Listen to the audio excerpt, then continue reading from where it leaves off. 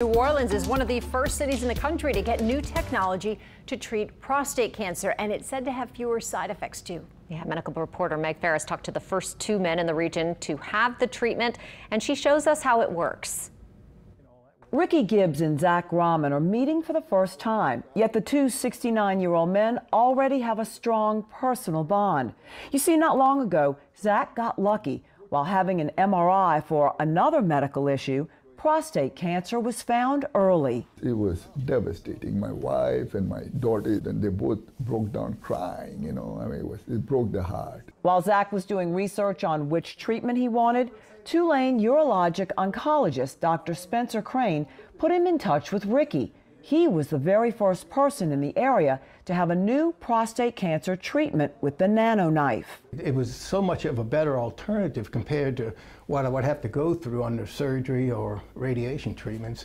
And they also told me that if it didn't work out, I still had all the other options available to me. The nano knife is unlike any other prostate treatment. Using IRE technology in an outpatient procedure in the OR, Dr. Crane inserts 4 tiny probes in the prostate gland. He is guided by ultrasound and an MRI to spot where the cancer is. Then electricity is used to kill the cancer cells, sparing the healthy tissue.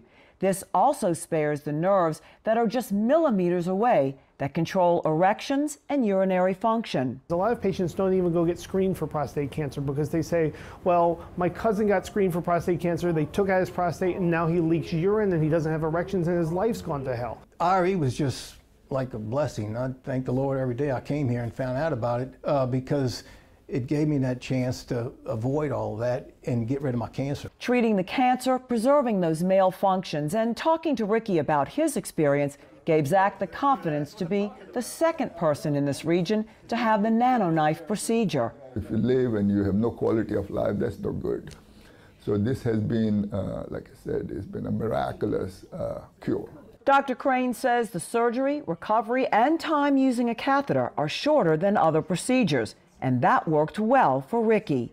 I got a text message from Ricky 4 days afterwards with no catheter and smiling on the beach in shorts. Meg Ferris, Eyewitness News, Medical Watch.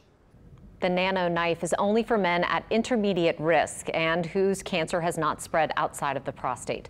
A clinical trial is opening at Tulane right now. To see if you qualify, we have the number on our website, wwltv.com.